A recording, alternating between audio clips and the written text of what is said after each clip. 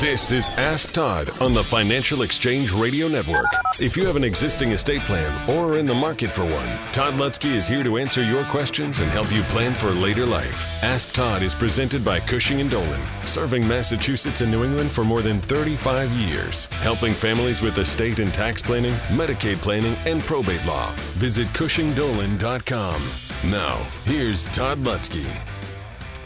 As promised, we are now joined by Todd Lutsky for Ask Todd. This is the segment where you get to ask your estate planning questions live on air. We got the phone lines open at 888-205-2263. Again, that is 888-205-2263. Usually have a chance to get through 2 or 3 calls, so make sure that you get in line early if you do want to have your question answered by Todd. That phone number again is 888-205-2263, and we got the lines open right now so you can get in line to ask Todd your question. One more time, that is 888-205-2263. Mr. Lutsky, how are you doing today? I'm never better. How you doing? Pretty good. I went out to dinner last night. Yeah? I met the best valet ever when I dropped off the car. Best valet. His name was Parker. It's great. Fantastic. He is good. He is the best. That is the best. Todd, I want to talk to you a little bit about beneficiaries on accounts, specifically on retirement accounts. What's the general thinking these days in terms of how to name IRA beneficiaries in order to coordinate them with an estate plan? So this is, I'm glad we have a month to talk about this, folks, because this is very, very new in the estate planning world. It's only been around since the Secure Act came out, say call it 2022-ish. So that is new in the estate planning world. And there's a lot of rules that go with it. So it's going to take time to explain all this. All right, this is not a 1-minute answer. But generally speaking, when you're dealing with an IRA, right, you probably have to understand 2 parts with an estate plan. One, I've got income tax problems with an IRA because none of it's been taxed. Mm-hmm. There's a whole other problem that many people forget about, the estate tax side. When you die, it's also subject to estate tax. So it's included in the estate for estate tax, and as it comes out, it's subject to income tax. So how it comes out and how quickly it comes out is very important from an income tax perspective. And if that's not complicated enough, if that's not enough with 2 balls in the air that we have to think about, add in those folks who say, I also want to protect this from the nursing home, knowing full well that during life I cannot change the owner of the IRA to the trust because of that second ball in the air, income tax problems. If I took it all out and moved it to the trust to protect it from the nursing home, now I got to pay income tax on it. So that's a problem. So I didn't even really answer your question. I just laid the groundwork for what we have to start thinking about when we name the beneficiary of an IRA your estate. Like, when can you do it? Who can do it? How old should you be? Lots of stuff to think about. But the quick answer is, now that I've gone this far, is that you can do it. It can work to shelter assets from estate taxes. It can be done where it doesn't create any adverse income taxes. No better, no worse, but not adverse. And at the same time, serve to protect an asset from the nursing home in a way that we could not do it before. Talking with Todd Lutsky from the law firm of Cushing & Dolan. If you've got a question that you want to ask Todd right now live on air, studio line here is 888-205-2263. We're going to take a quick break, but when we come back, it is going to be right to your questions with Todd. That number is 888-205-2263. Again, quick break here, then right to your questions. One more time, that number is 888-205-2263. Ask Todd with Todd Lutsky every Wednesday at 10:30, only here on the Financial Exchange Radio Network. You're listening to Ask Todd with Todd Lutsky on the Financial Exchange Radio Network.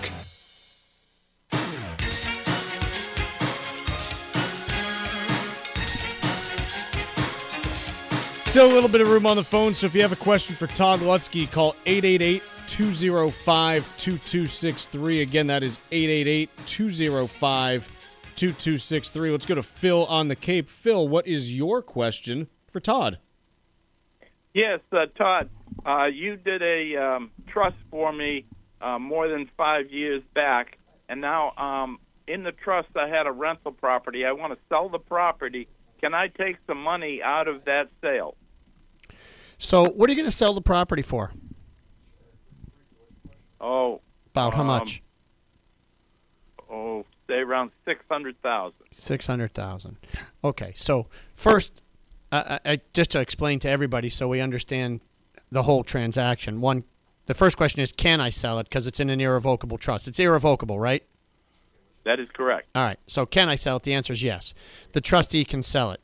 Next, you're going to have capital gains taxes that you have to pay, right? So you know whatever you paid for it, plus capital improvements, less depreciation, if you've been renting it, is your basis. And so the difference between the fair market value and the basis will be your capital gain, which, folks, by the way, is the same as it would be if it wasn't in the trust. So we don't have any adverse taxes, so you'll have to file that return, pay the taxes, but the money will flow into the trust, and the house will flow out of the trust to the buyer. And now you'll file a 1041 income tax return to pay that tax. Now, we're getting there, I promise, to your question. So now everybody can understand what's happened internally in the trust because of this sale. Now there's money sitting in the trust. I don't know, after taxes, let's say there's $500,000 in there. I'm just guessing. What can we do with it? First of all, I want to ask you, do you really need $500,000 before I tell you whether you can take it out or not? Is it something you really need to put $500,000 in your pocket?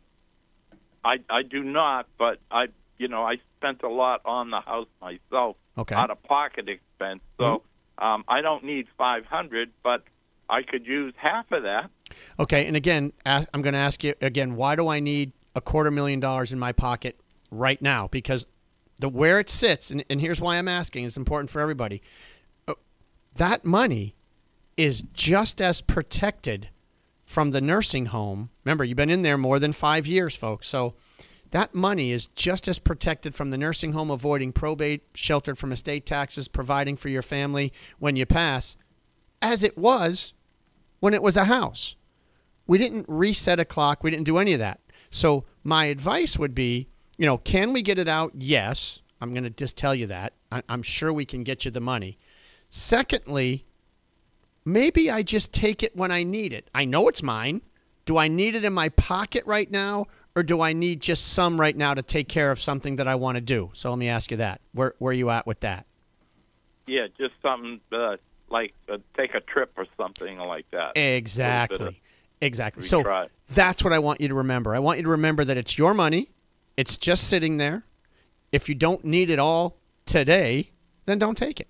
If you do need it for a car, a trip, or something like that, then I can explain to you the two-step approach to get it out by, gifting it out to the kids. And we can certainly talk off air. It comes out off to the kids, and then they give it back. So at the end of the day, that's a way to do it. Even though you can get it, my advice would be spend money outside the trust first, simply because that money outside the trust is completely at risk for the cost of long-term care.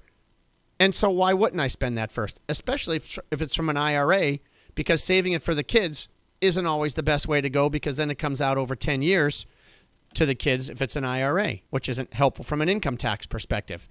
So that's my thought on that, and I hope that answered your question and a whole lot more, and give you something to think about as well. But we can certainly discuss it off air. Give me a call. Folks, this was a great question because it explains the way the trust works and how flexible it is. And it also even got us to the IRA question, which is what our guide is about, right? There might be money outside the trust that everybody has because we can't put an IRA in a trust. how do we deal with our IRAs as part of our estate plan, right? Naming the estate, although seemingly isn't the way you would initially think, now because the Secure Act passed, it gives us an opportunity to name the estate as an IRA without causing adverse estate tax consequences or income tax consequences, and can ultimately protect it from the nursing home faster than we could otherwise before. So, folks, learn how to do this. If you have an IRA, get the guide, 866-848-5699 or legalexchangeshow.com. Again, 866-848-5699 or legalexchangeshow.com. Todd, I've got another one here for you. Let's go to Jim in Maine. Jim, what is your question for Todd Lutsky? Hey, Todd, I got a question on a step-up in basis on a primary residence owned by a husband and wife. The wife passed away years ago in 1990-something. Oh, can you give me the year? Because that year is going to be really important. Was it 1997? Or was it before 1997 or after 1997? It's going to make a huge difference in my answer. Yeah. Let's say before. Before 1997. Yeah. Okay, because that's going to make a huge difference. I'm in my car. Okay. Go ahead. So her interest in the house landed in a family trust. The language of that trust provides husband with a life estate. That her interest in that property in that trust was reported on her estate return and no Q-tip election taken. Okay.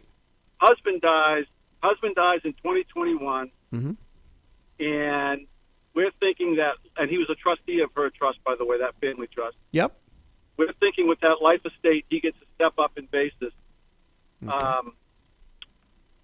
On his death in 2021. Okay, so I think we're gonna have to say no on that, and let me explain. So, one, he had a 1/2 interest in the property, right? Because he owned half, she owned half when she died. Her half, as I understand it, got included in her estate, stuck in a trust. In the trust, it says he has the right to live there. Okay. Yeah. And there was a step up in basis, by the way, when she died on her piece that went into her trust. I'm gonna give you that. So there should have been a step up in, but that's 1996. So the number's low. So you got to step up for that half then. Okay. That life estate is not the kind of life estate that causes a step up in basis when husband dies. Okay. So when husband dies, the only way you get a step up in basis is if you die owning something. In this case, husband did. Husband owned half. So you're going to get a half step up in basis in 2021 when husband dies on his piece. There was a half step up in basis when wife died back in 1996, let's say. I get it, right? But no step up in basis on that life estate for husband. Why? Because in order to get a step up in basis when you have a life estate, the way the rule works is you have to give something away and retain the right to live there. In this case, husband didn't give anything away, right? Wife died owning a half interest in the property, and wife granted husband a life estate. Wife did so because husband didn't give away the property and retain the enjoyment of what he gave away. And that's what 2036 of the code says. You have to give it away and retain an interest in order to get a step up in basis. In this case, that didn't happen. Okay? So, and let me further explain how life estates work for folks that have done that, because they're looking at it and they're saying, well, wait a minute. I have a life estate and I gave it to my kids and I retain the right to live there. When you do that, when you talk about what's included, the full value of the property is included in the estate of the decedent, not just the life interest, which is amazing, right? But that's how it works. So if you're all listening and you've given away your property and you've retained the right to live there, When you die, not just the life estate is included, but the full value is included. And to your point, Jim, if that were the case, then you'd get a full step up in basis on those situations when one dies. So, but in your case, I hope I explained that clearly. You're not going to get another step up on the life estate piece in the wife's trust. Mr. Lutsky, thank you so much for joining us today. Always a pleasure. Thank you. This has been Ask Todd on the Financial Exchange Radio Network. Ask Todd with Todd Lutsky has been presented by Cushing & Dolan, serving Massachusetts and New England for more than 30 years, helping families with estate and tax planning, Medicaid planning, and probate law. Call 800-393-4001 or visit CushingDolan.com. The views expressed in this segment are solely those of Cushing & Dolan. Armstrong Advisory does not provide any legal or tax advice. Please consult with your legal or tax advisor on such matters. Cushing & Armstrong do not endorse each other and are not affiliated.